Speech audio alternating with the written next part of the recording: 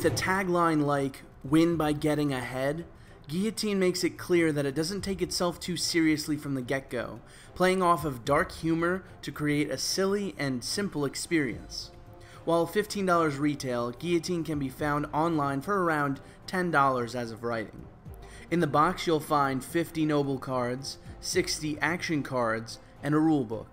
Depending on the version you get, there may also be a cardboard guillotine included, but this isn't necessary, more set dressing than anything else. All the cards are well made and have nice white borders, preserving them for future plays. The art has a certain cartoony charm that shows off its age positively, playing off of the more humorous take on the theme. The box was skinny but still fairly empty, which is why I transferred the game to a deck box. In Guillotine, players are trying to collect the most nobles, each of which provide a certain number of victory points depending on their nobility, and potentially other special effects. Whoever has the most points after 3 rounds wins. At the start of a round, 12 nobles are lined up in front of the guillotine, showing off the order of the cards that round. Each turn is comprised of 3 phases: actions, drawing a noble, and drawing an action card. Players may optionally play an action card out of their hand, altering the order of cards, screwing over your friends, or adding new nobles to the lineup. Then, they are required to take the noble from the front of the line, placing it in front of themselves for points. Lastly, they must draw the top card of the action deck, regardless of whether they used an action card this turn. This continues until all the nobles in the lineup have been claimed. Round 2 and 3 play out the same way, with everyone retaining their action cards and nobles between rounds.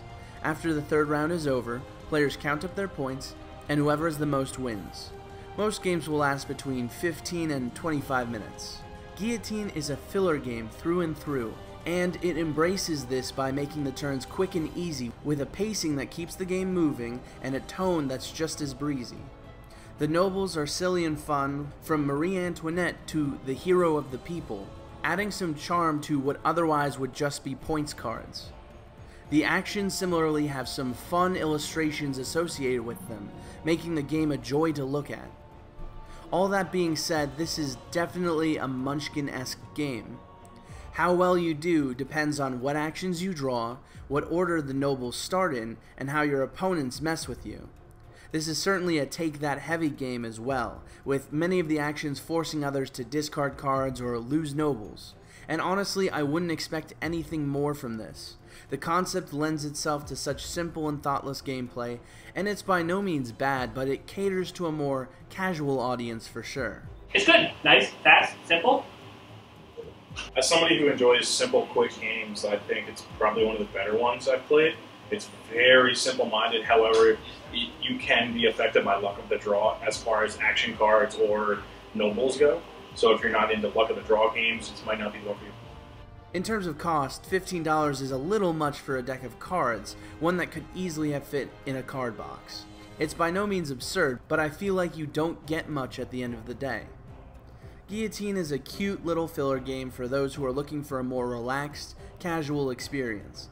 It's in no way strategic, but it also isn't limited in its audience like Cards Against Humanity or Epic Spell Wars are, making a great addition to the collections of families and newcomers to the hobby. As always, thanks for watching.